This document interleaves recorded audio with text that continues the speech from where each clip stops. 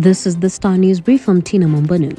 Detectives were yesterday interrogating a man they believed murdered the woman whose mutilated body was found in a dustbin in Nairobi. The suspect was intercepted at Jomo Kenyatta International Airport. He was detained pending identification and interrogation, a police source told the Star. He was detained at the airport before a team of officers from Kasarani and DCI headquarters picked him up for interrogation.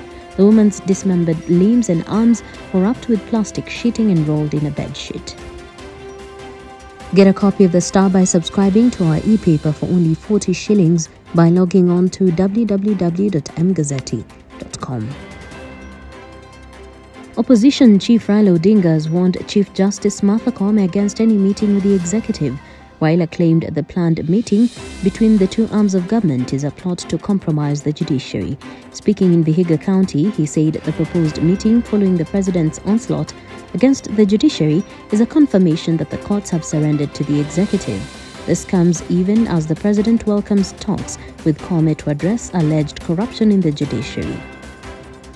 Liz Wanyoike started life as a naive village girl in rural Murang'a and rose to a top educator and entrepreneur in Nairobi.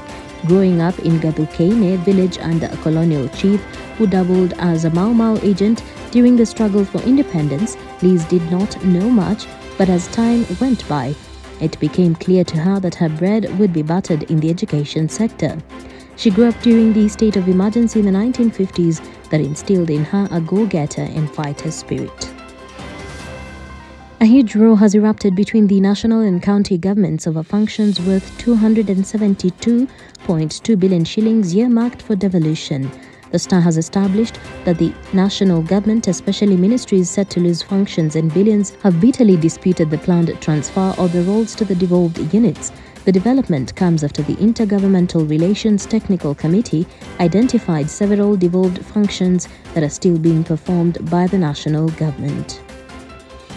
And former Vice President Kalonzo Musyoka has set the stage for an epic battle with President William Ruto after securing crucial endorsement by one of his top party organs. Addressing the press on Tuesday after chairing a National Executive Council meeting, the Wiper leader said he will soon begin traversing the country to popularize his bid in the run-up to the 2027 election. The Kalonzo Brigade are preparing the former VP for an endorsement by political bigwigs to pave way for a second presidential bid. Get a copy of the Star by subscribing to our e-paper for only 40 shillings by logging on to www.mgazzetti.com.